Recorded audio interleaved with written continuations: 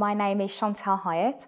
I am a social worker here at Wolverhampton City Council and I work at the Strengthening Families Hub in Area 1. I think as a fairly new social worker, it's a really supportive local authority to work for. They're very nurturing. There's lots of tools in place to help social workers reach to where they need to reach. I have a very good supportive network of friends and colleagues who have also assisted in my growth as a social worker also. On a day-to-day basis, I hold child in need meetings, I attend child protection conferences, and I've also had the opportunity of holding court cases, which has been great. It's so rewarding, it's so challenging, but rewarding at the same time.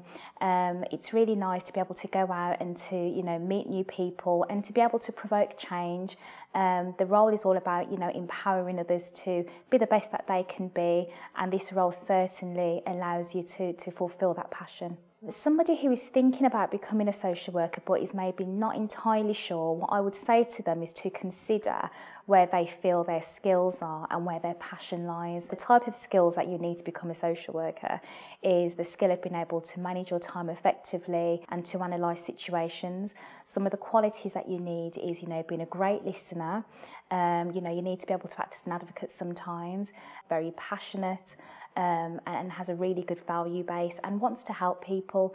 But I do think passion is the main thing that you need to have. If you're passionate about helping people, then definitely social work is potentially a role for you.